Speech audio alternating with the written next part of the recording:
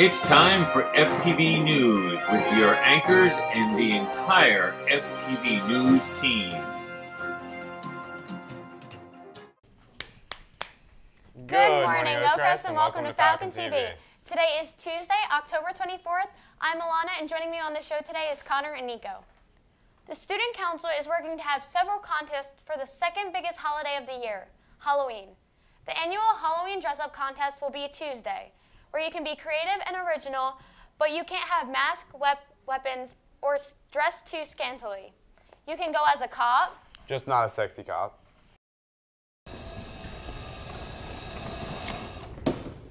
How about no? Because school rules still apply.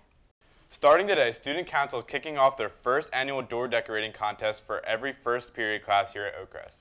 If you do not have a first period class, please use the next period you have available to help decorate your door in the spirit of Halloween. We encourage everyone to get involved and go all out this year, but there's a few things that you need to know. Keep it appropriate with your theme. No weapons or anything too gruesome. And use discretion when hanging things around your door or window. Please do not cover your window completely. Additionally, when securing the paper or items to the door, the only adhesive you're allowed to use this year is masking tape. The other adhesives will leave a residue that become hard to remove from doors. But there are a few rules that you have to follow. It is Halloween related, and you cannot cover the window, and you can only use masking tape. Also, make sure you keep it school appropriate. Have a fun and safe time decorating your doors. The top 10 doors will be judged and recognized by the Student Council on Halloween. And two others they have in work are a pumpkin decorating contest and a pumpkin carving contest. Pumpkins, pumpkins, pumpkins, pumpkins, pumpkins. Homecoming is approaching, and the advisors want everyone to know the following.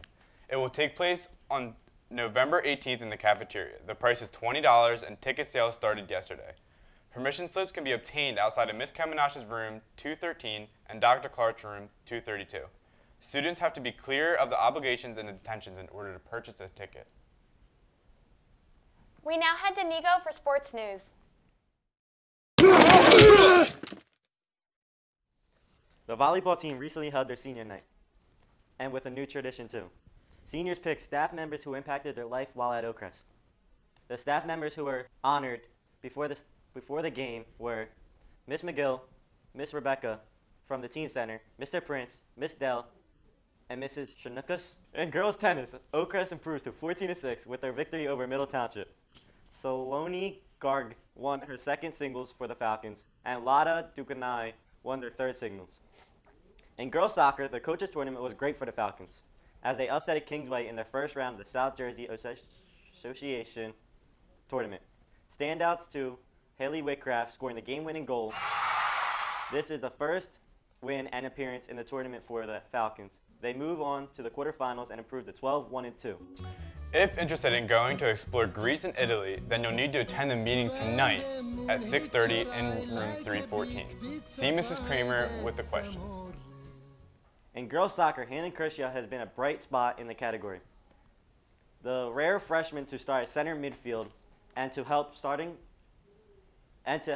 position from a back line to include four-year sweeper Haley Whitcraft and fellow senior Alexa Domino, who was excellent on the back line.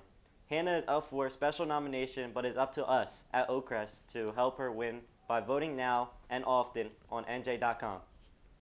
Congratulations to band, winning with a score of 94.8 and best music and visual and general effect. Nice job. Also, good job to the Falcon cheer team for winning their competition held on Sunday. October is almost over, and once November is here, things really begin to zip by.